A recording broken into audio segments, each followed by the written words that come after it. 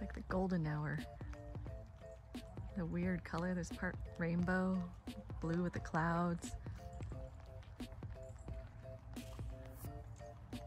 Got sunset happening. It's raining. My morning routine, walking down the wet pavement, collecting worms for the chickens. Ready for your bucket of worms?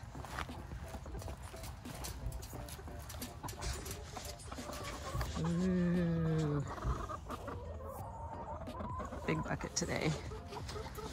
Okay, let's see here. There we go.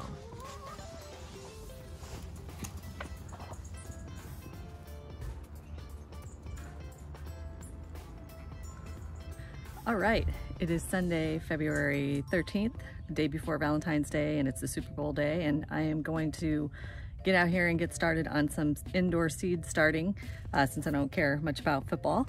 I am starting a few varieties, and I'm going to do some extra for some friends and family.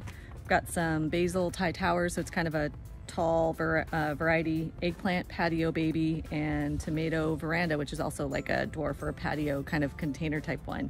So I'm going to get that started here in a sec. All right, so I got my seed starting mix right here that I'm just gonna moisten and go ahead and kind of mix it with some water so that the seeds don't dislodge when they're in the little pots. And then I've got a water jug that I'm gonna try and do some tomato starts in. Got my little tags.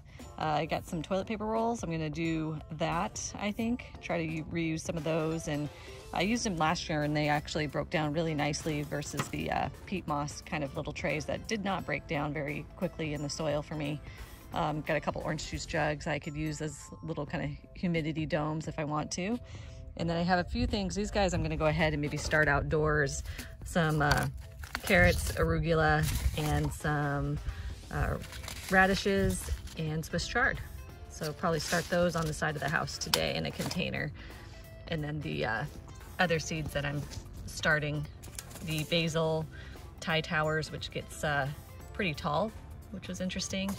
The eggplant patio baby and tomato veranda. So here we go.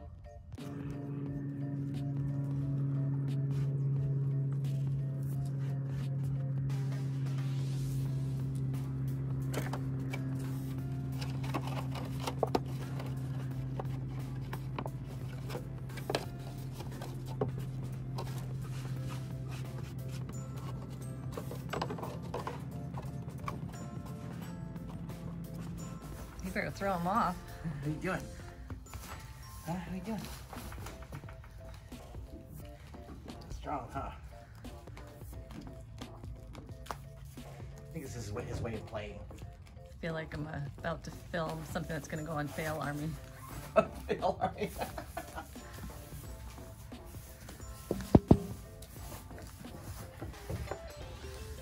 So getting the garden trellis ready to plant on. We're about mid-March here. I think we're gonna get bulk soil here soon to put on top of all this stuff that I laid down the tarp, killed the grass, did a bunch of cardboard, then we did a bunch of this free mulch, and then all the chicken bedding. And now we're reusing poles that were left behind. Here, I'll talk about that real quick. Sure. So we're trying to repurpose as much as we can to try to save money because a lot of this material is expensive. To give you kind of an idea, a roll of this stuff, and I can't remember if it was a 50-foot roll or a 100-foot roll, but we're looking at $100. So we had a pre-existing roll that was a 4-footer. We went back, bought a 3-footer, spent $100 today on a roll of the 3-foot hog wire, and we're using these poles that we have on the property from the previous owners, and using just a little thing of wire to just attach it to the poles. We pounded these poles 3 feet in the ground. We cut 10, 11-foot poles, pounded them in the ground, and we're putting this up. These plastic PVC pipes are the strong ones. They don't crack. They're supposed to last really good in the weather outside. These are about $5.50 a piece. And what we'll do is we'll just do a chicken wire. The chicken wire is a little bit cheaper and easier to apply. hopefully we have enough right here, because I think it might take 1 or 2 passes on the top. So hopefully we have enough right here. If not, well, usually a roll of this, I don't know what the feet is, I think it but was 20. Yeah, 20 20. bucks or It's less. not too bad, you know, because we're just using this just for the top. So, and then we'll zip tie. We'll use these zip ties that are UV protection, so they don't break under the stress of the sun and the elements and stuff like that. They'll last a lot longer. To use the metal ties on the PVC, that's a little too much. So zip ties, we'll just do that and then snip them. Well, that's left over from the chicken coop netting. Yeah, absolutely. Canopy. Yeah, we're trying to reuse as much of our materials as possible instead of going out buying all brand new. But it is a 2-person process. The reason that this walkway right here is narrow, because I know some people are going to be like, "Oh, you're kind of off." So 2 feet down. Let's look at it for.